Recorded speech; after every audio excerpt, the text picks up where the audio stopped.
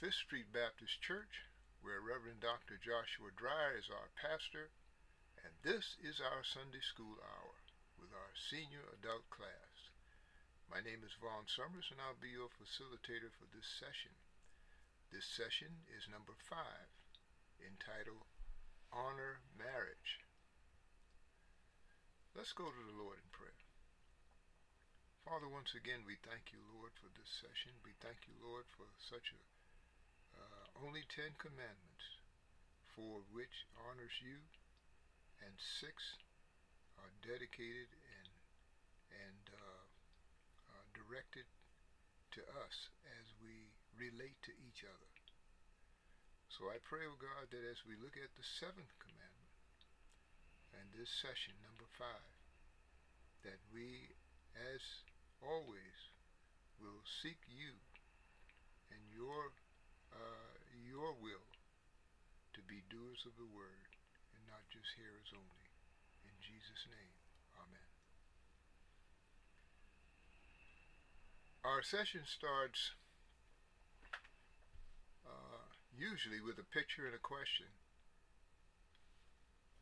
Well, our question, I'll focus on that this time, is whose marriage have you always admired? Well, I read the question, when I first read the question, immediately I came to the conclusion that my father and mother-in-law came to mind immediately, and how they acted toward each other. The longevity of their relationship, almost 60 years. But as I continued to ponder the question, I said to myself, I looked at our own situation, Gwen and I. Our own marriage stands out to me too. I remember 4 years after we got married, the Lord saved us. And that in itself gave us a great and exciting outlook on the future of our relationship together. At least from my perspective, I thought because I had no clue on how to go about this. I knew that she was the one for me, and I wanted to try it, but I had no pattern, no template to go by. I grew up in a home where I didn't have a father, and my mother was a single mother. And I had aunts and uncles, and believe it or not, you look around to find a pattern to follow.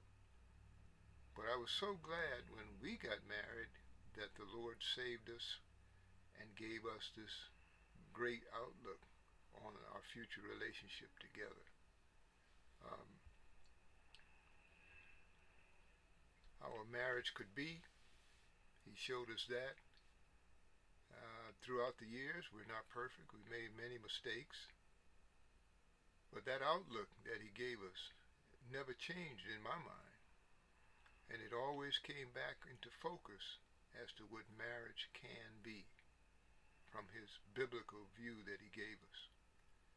Now, in our study material, Pastor Tony Evans points out that a wedding is the union of a man and a woman in a covenant relationship. Now, unfortunately, our culture has been playing fast and loose with this covenant. And people are trying to redefine marriage and what that commitment entails. Now, many in our society no longer value the traditional biblical view of marriage as a monogamous, lifelong covenant between a man and a woman. Many applaud the redefining of marriage as progressive and liberating. Yet it is only within a biblical marriage that couples experience the highest joy, unity, and security. Such God-centered marriages also provide an ideal environment for raising children. So the point of this lesson, and we can find that in our personal study guides on page number 59. The point of this lesson is physical intimacy is reserved for one man and one woman within the covenant of marriage. Physical intimacy is reserved for one man and one woman within the covenant of marriage. So let's go to the Lord before we study His Word.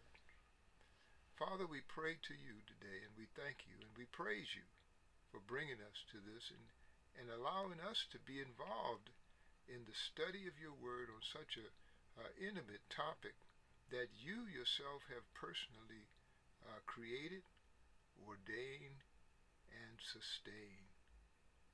Father, we pray too that you would keep your original intentions before us in marriage and in all other areas of life as we travel through this life journey. For it's in Jesus' name we pray. Amen. As we study the scriptures now, we're going to divide them into three different sections. Section 1 is going to be taken from Exodus chapter 20. Exodus chapter 20 from the NASB, the New American Standard Bible, and only one verse in this section, verse 14.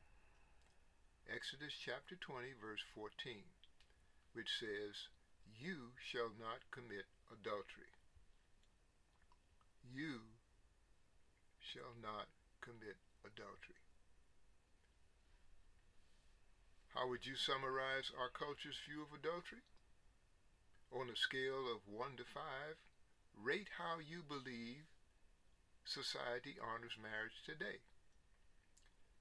You can discuss your ratings and reasons behind them. And this situation that we're in, having to record these things and not meet in person, gives us an opportunity to be totally, and I mean totally, honest with ourselves.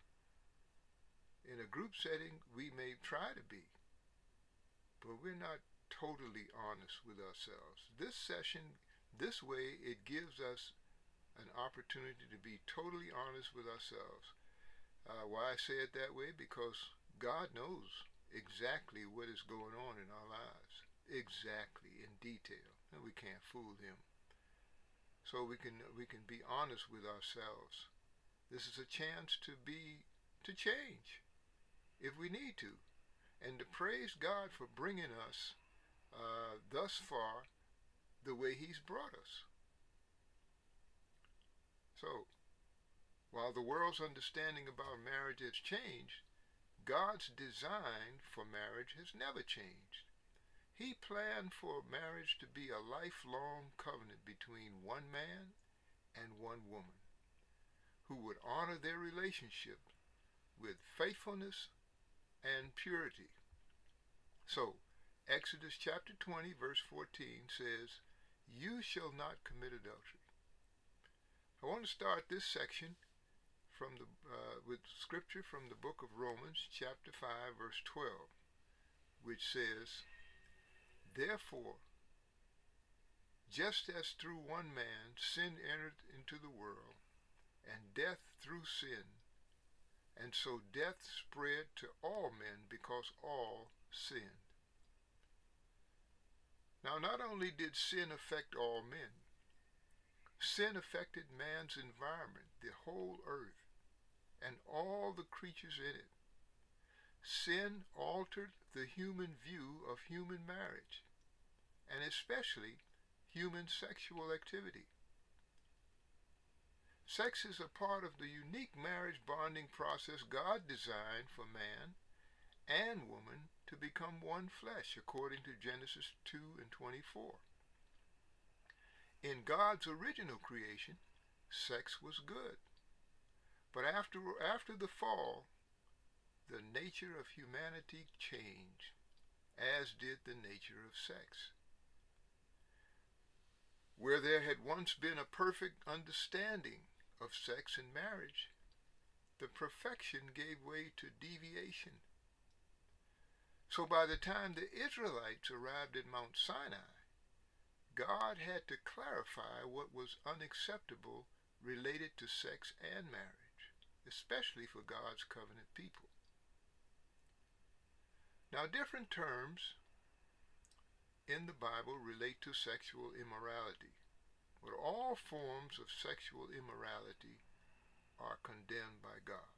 Information tells us, as an example, when speaking of prostitution, typically related to females, found in Leviticus 19 and 29, and fornication,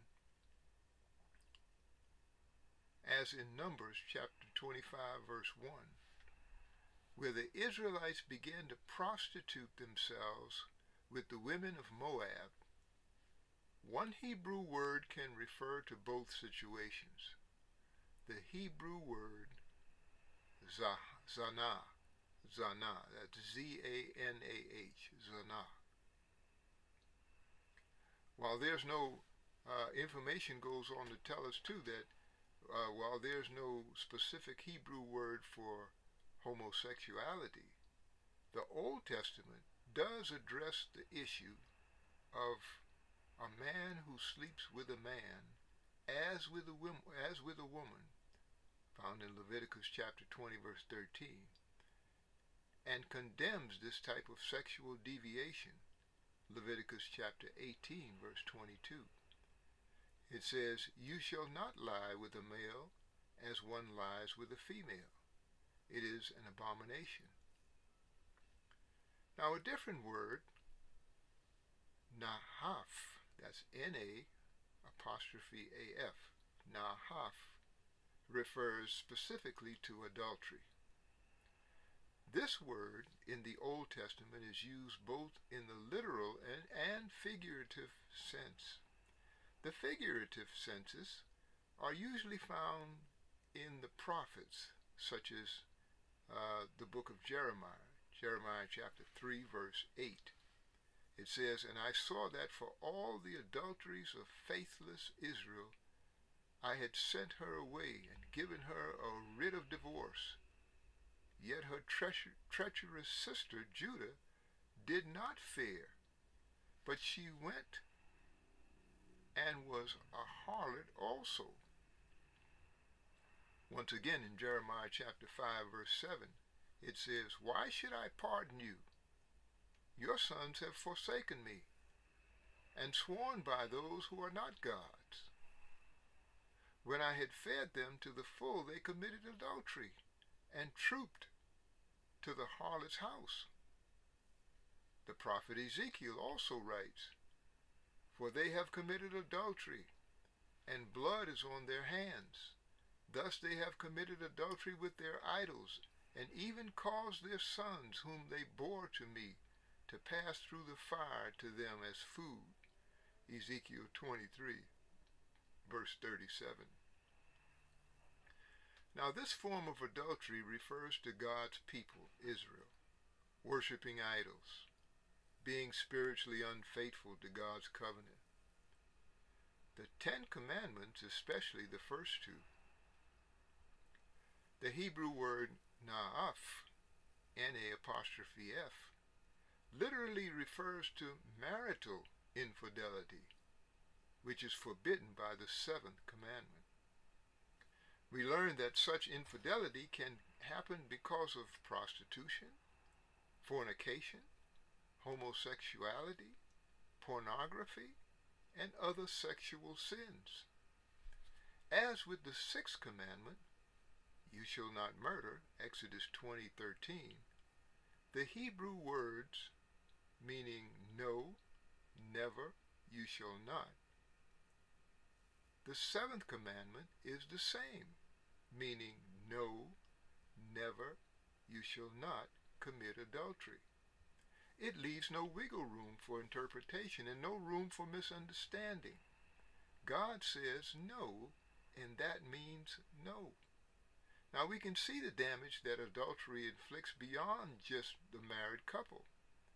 Looking at the marriage relationship, adultery violates the trust that is essential for the bonding, especially emotionally and psychologically, that God intends to take place between a wife and a husband.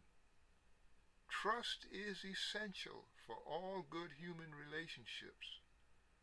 When trust between people never develops or is destroyed, then the society suffers. This is because people cannot have a meaningful relationship with others they don't trust. It also to propagate the human race and grow healthy, godly families and communities. God commanded marriage. And since trust is essential for the marriage relationship, anything that jeopardizes trust, such as adultery, must be avoided. Now, even the people who did not have the law knew that adultery was wrong. The Apostle Paul wrote in Romans chapter 2, verse 15.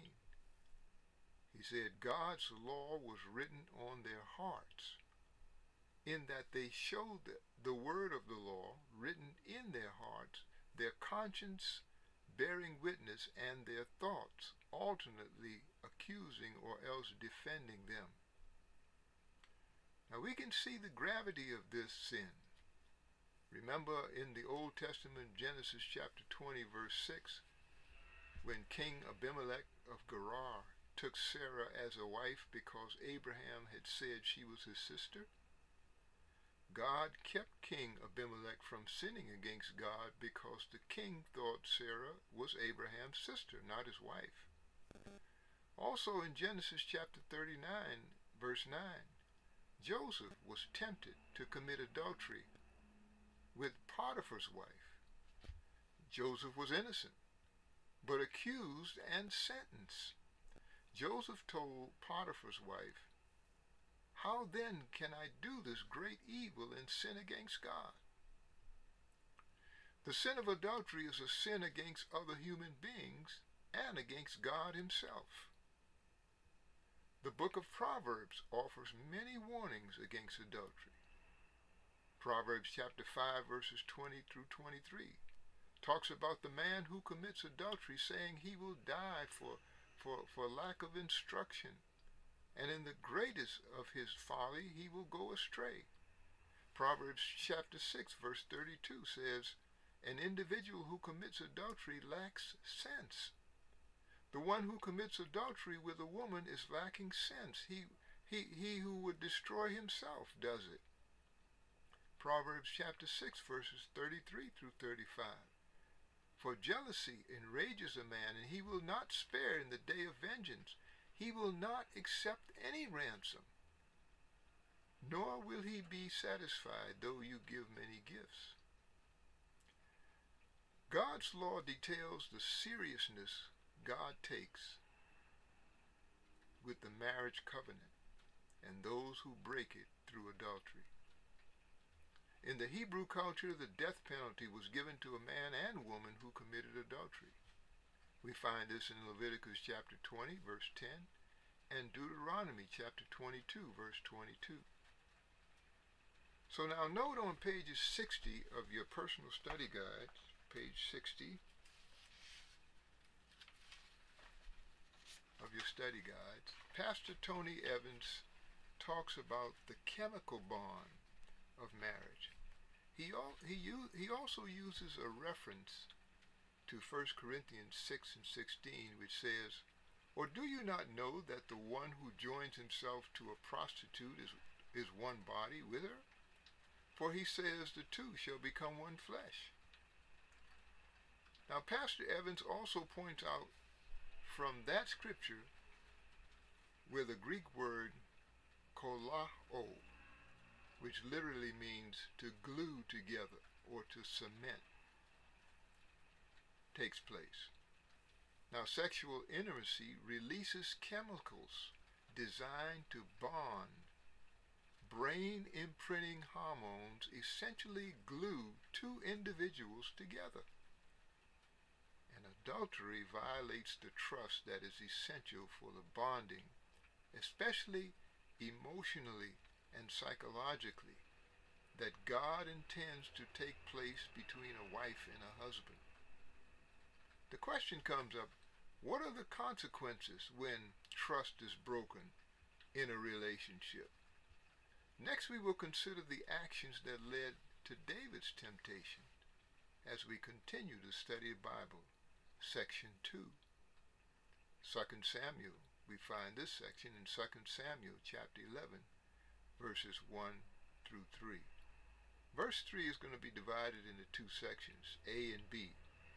We're going to be looking at the A section in the section 2. Now, 2 Samuel chapter 11, verses 1 through 3a, reading from the NASB.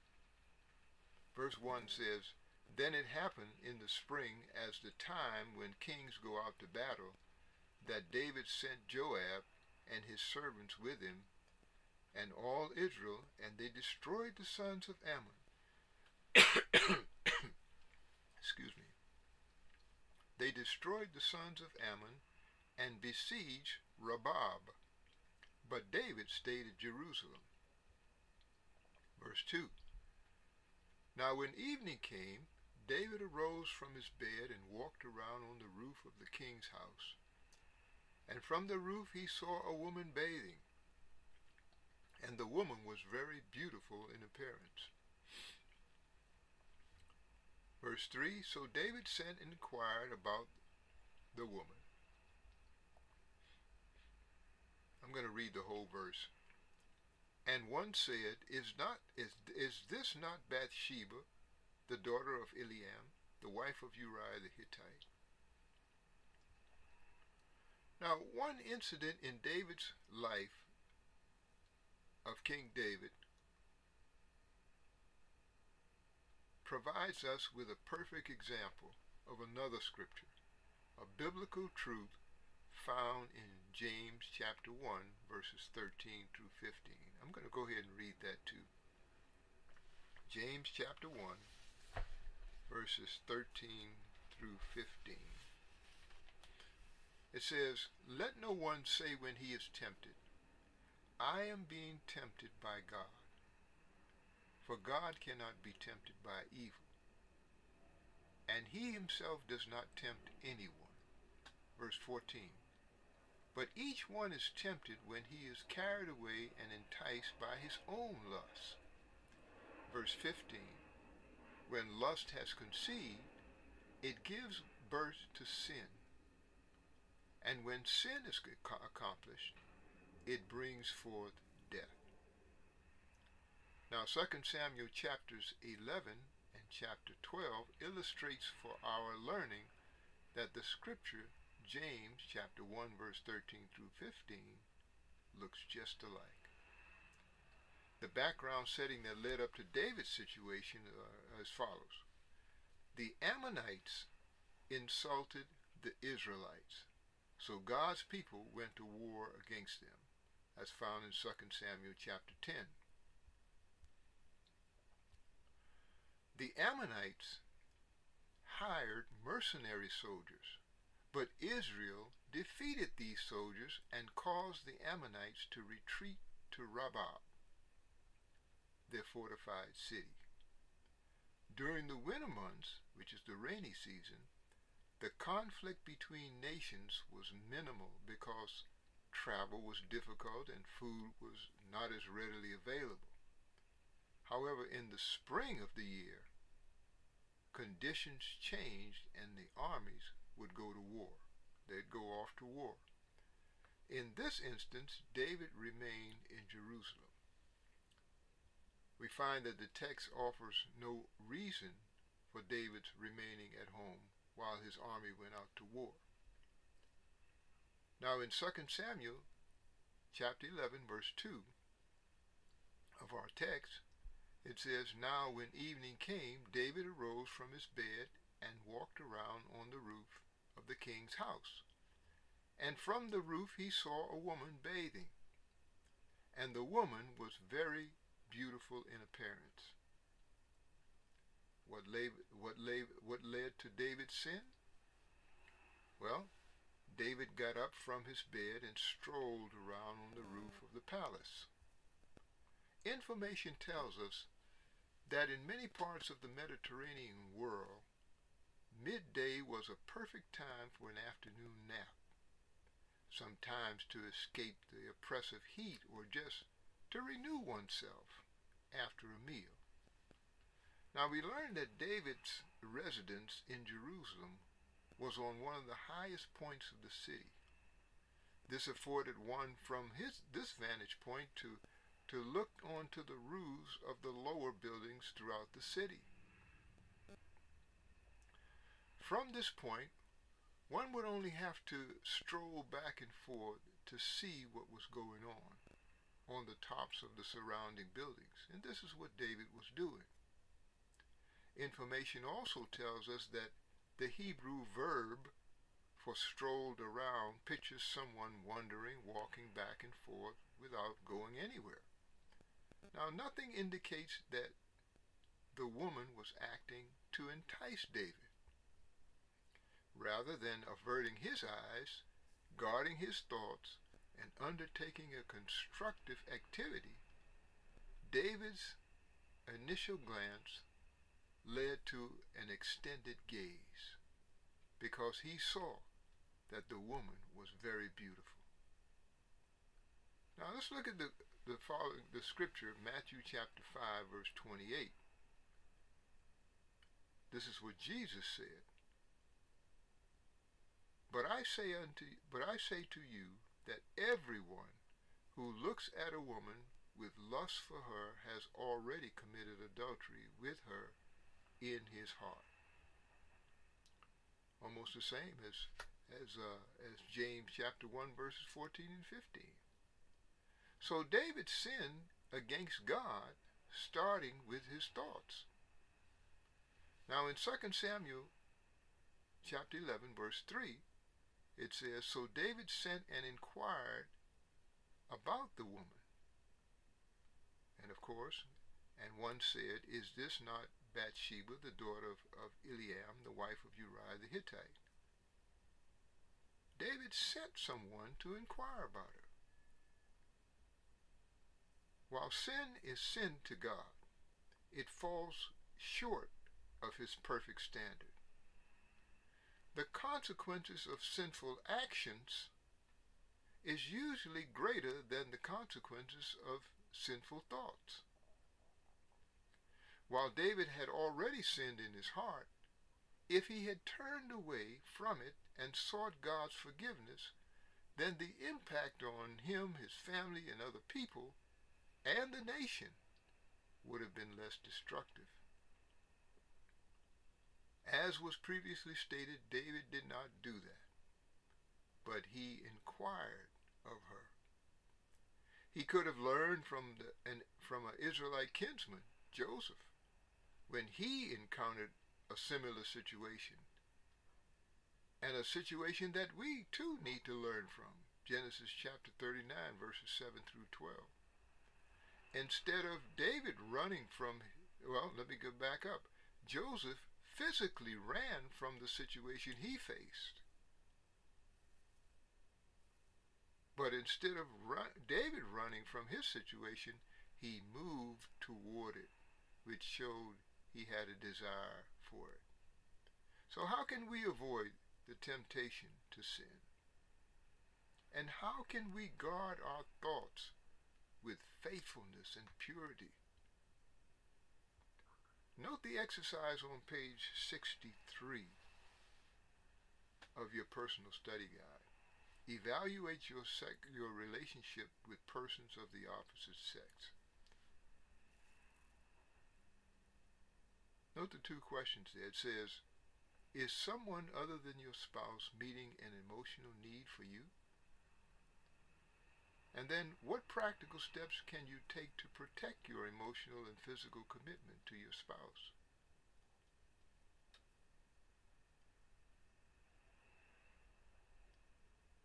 Next, we will see David's tragic decision to violate the seventh commandment as we study the Bible, section number 3.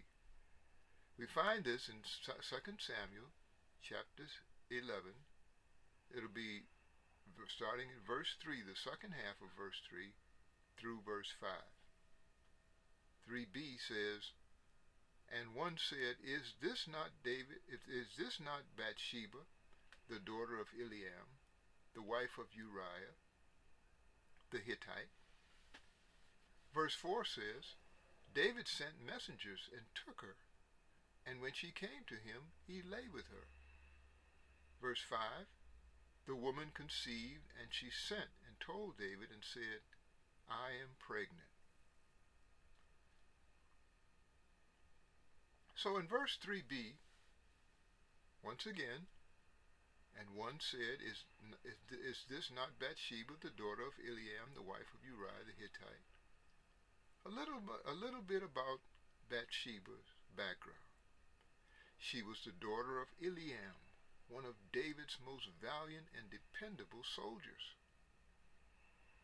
Those warriors, often referred to as David's mighty men, of the group known as the 30. You should read that sometime. 2 Samuel chapter 23, verses 8 through 39. Now Eliam was the son of Ahithophel, David's counselor, who later sided with Absalom in his rebellion against David. We find this in 2 Samuel chapter 15, verse 12, verse 31, verse 34, and chapter 16, verse 23. Now, while Bathsheba's relationship to these men was important, David should have realized that Bathsheba was married, and marriage is ordained by God.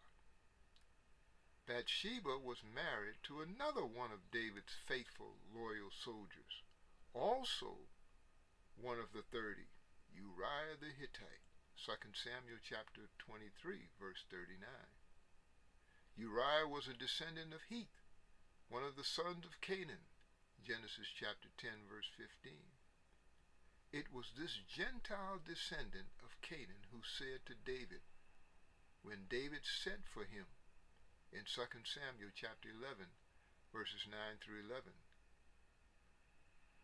he told David, "The ark and Israel and Judah are staying in temporary shelters, and my lord Joab and the servants of my lord are camping in the open field. Shall I then go to my house to eat and to drink and to lie with my wife? By your life and the life of your soul, I will not do this thing." And he didn't do it. Uriah did not do it. Excuse me. In verse 4, David sent messengers and took her, and when she came to him, he lay with her. Information tells us that the Hebrew word for know is yada. This word describes the sexual union in marriage, an intimate knowledge that seeks to know deeply and to be known and to be deeply known. Now, it is not used in verse 4. Instead, the Hebrew word shakab, that's S-H-A-K-A-B, shakab is used, which is bluntly translated, "He slept with me." Now, while both Hebrew terms can be used in the context of sexuality, shakab does not include the sacred nature of the act. Anytime shakab is used in the Old Testament for sexual relations, it refers to wrong behavior. So with this quick series of seemingly pleasurable actions, David was opening the door for a long series of events with disastrous consequences for himself, his family, and his people. In our text, verse 5, it says, "The woman conceived, and she sent and told David and said, I am pregnant." Note the consequences of David's sins on pages 65 and 66 of your personal study guides. Information tells us that there was obviously an interval of time between the first part of this verse and the last part. Bathsheba conceived. Note that this verse doesn't even mention Bathsheba's name. She is referred to only as the woman. The focus on the story remains on David, whose lust led to action that led to the summary of this verse. When she knew for certain, Bathsheba sent word to inform the king, "I'm pregnant." These are Bathsheba's only recorded words in the whole incident. Her pregnancy couldn't have come from her husband because he was away at war. And when he did come back, he didn't touch her. And he made that known to David himself. Since David was ultimately responsible with her statement, she was leaving it to him to determine what to do from this point. Now, his response as a man of action set in motion a series of events which he tried to cover up sin with more sins, including the murder of Bathsheba's husband, 2 Samuel chapter 11. But the cover-up failed. God confronted King David through the prophet Nathan. Although God forgave David's sin, Nathan declared God's words. He said, "Why have you despised the word of the Lord by doing evil in his sight? You have struck down Uriah the Hittite with the sword, have taken his wife to be your wife, and have killed him with the sword of the sons of Ammon." Verse 10. "Now therefore the sword shall never depart from your house, because you have despised me, and have taken the wife of Uriah the Hittite to be your wife." David, his family, and the nation would ultimately suffer, all because he did not commit to faithfulness and purity in his thoughts. He did not honor the sanctity of marriage, and did not follow God's guidelines that reserve sexual activity for a husband and wife as part of the marriage relationship. The results of David's sin we find in our personal study guide as we study the guide, 65 and 66. Well, the baby David conceived with Bathsheba died. Absalom, one of David's sons, killed his brother Amnon after Amnon raped Tamar, Absalom's sister and Amnon's half-sister. Absalom rebelled against his father David and was slain by Joab. Years later, David's son Solomon had his older brother Adonijah struck down and killed because he had tried to usurp him as king. So the questions for us: what steps can we take to prevent falling into the trap of adultery? How do you respond to the belief that physical intimacy is reserved for one man and one woman in the context of marriage? I believe this study can really help us by taking a moment to evaluate our relationships with persons of the opposite sex. Note the engage exercise on page 68 of the personal study guide. Questions. And I've asked this, it goes over, this is the second time we mentioned this, I think. Is someone other than your spouse meeting an emotional need? And what practical steps can you take to protect your emotional and physical commitments to your spouse? Which brings us to the point, it's time now for us to live this out.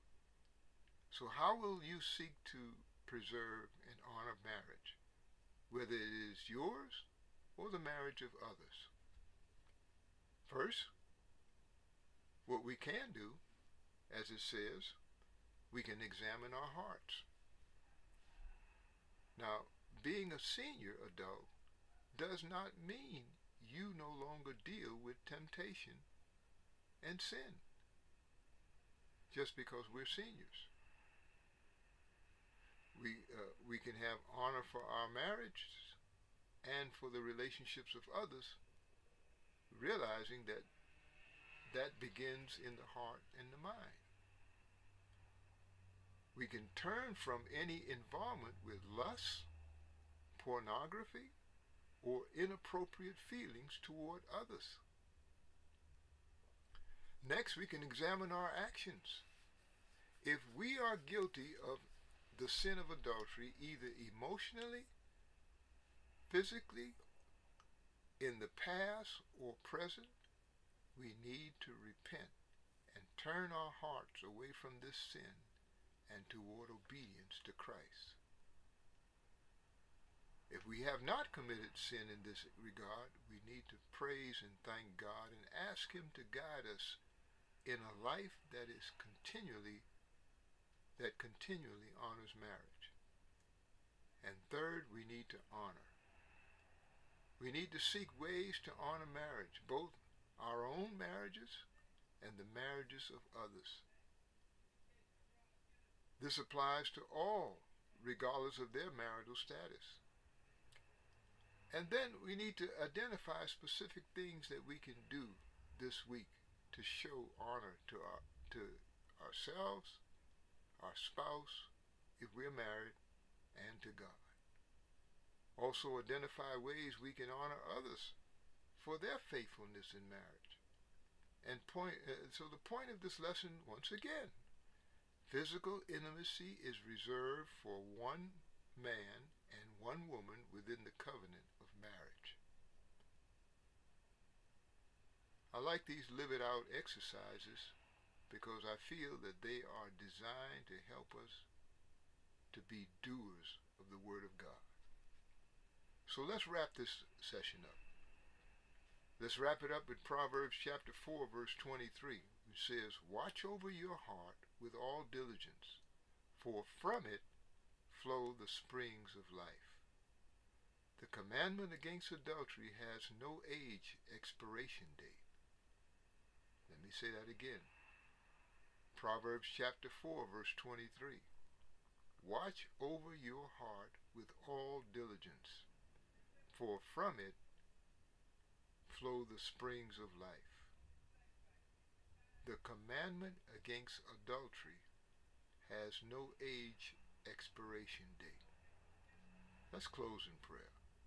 Father, we thank you for this opportunity again to study your word. Now we have no excuse, no wiggle room. We understand.